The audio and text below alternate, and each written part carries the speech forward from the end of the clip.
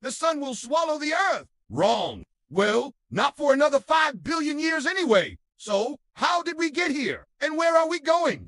Picture this. 4.6 billion years ago, our solar system was just a big, messy cloud of gas and dust. Then, gravity stepped in, squishing that cloud into a spinning disk. That's how the sun, the planets, and eventually us were born. Right now, we're living the good life in the Goldilocks Zone. It's the perfect spot, not too hot, not too cold. This sweet spot allows for liquid water, the magic ingredient for all life as we know it. But don't get too comfortable. In about 5 billion years, our sun will run out of fuel. It's going to swell up into a massive red giant, swallowing Mercury, Venus, and possibly even Earth. As the sun expands, the Goldilocks Zone will shift outward. Jupiter and Saturn's icy moons might just become the new cosmic beach destinations. From a dusty start to a fiery end, our cosmic story is always evolving. So, what do you think? Would you pack your bags for Jupiter? Let me know in the comments and subscribe for more space adventures.